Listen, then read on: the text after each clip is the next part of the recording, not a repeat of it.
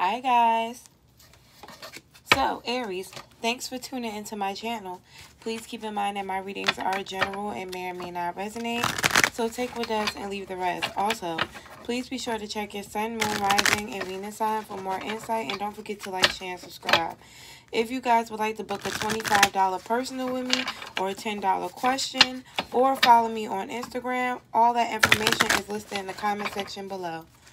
Okay? Let's see what's going on with Aries. We have pay attention to the red flags, the signs of caution in you. Yo. What's going on? It says you deserve love. You are lovable. And chemistry. There's a strong magnetic attraction. Bottom of the deck, honeymoon. So, yeah, I'm loving the fact that it's telling you that you deserve love. And this arrow is pointing straight towards the chemistry. So, yeah, I feel like this person that's in your life or someone who might be coming into your life, it's pretty fucking cool. They're giving you the attention that you deserve. However, there's something that you have to watch out for. Let's see. Spirit, tell me what it is that this Aries needs to watch out for. Yeah, I see you taking a new leap of faith. But someone here is a bit indecisive about what they want to do.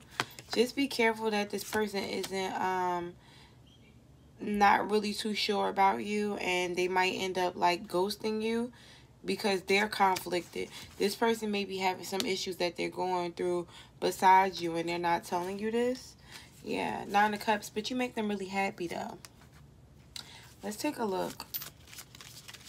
Why are they indecisive about this leap of faith here? I feel like they're just getting out of something, or they're trying to get out of something, or this could be you trying to get out of something so you could go towards somebody new, but really being afraid to take that leap of faith. Yeah, I feel like it might be you holding back from this person because you're a little guarded after you just went through some like real chaotic shit here. Yeah, but with the 9 of Cups, I feel like this person does make you happy. Why are you stressed? It could be about something with your children. Yeah, maybe the mother or father of your children is acting some type of way. They may be acting funny with you seeing the kids. It's something to that nature. 4 of Cups, yeah. Denying you something. This person may be denying you access to see your kids whenever you want. Or maybe this is what's going on with your partner. But with the 7 of Pentacles, they do want to offer you something. But right now, they just don't have it in them. So they may ghost you. Wow. Okay, so let's see what the outcome is. Spirit, what is the outcome? The outcome for Aries, Spirit? What is the outcome for Aries? 6 of Cups. I see you thinking about this person a lot. You probably feel like this person played mind games with you in the end. But they didn't. I feel like this person just has a lot that they were working on. And they just couldn't give you the attention that you wanted. Yeah. Spirit is saying you might have to take a moment. This might take time. This is not something that's going to happen right then and there. But if you do decide to fuck with this person later on down the line, I feel like it'll be okay. Yeah, Ace of Pentacles, they're going to come back. They just have to, they couldn't focus on you the way you needed focus.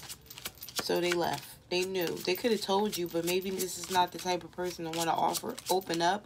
Or maybe this is you not wanting to tell this nobody else your business right now. Yeah. It says you think someone is lying. They are. Yeah, I don't feel like this person told you the whole truth. Okay? Thank you, Aries.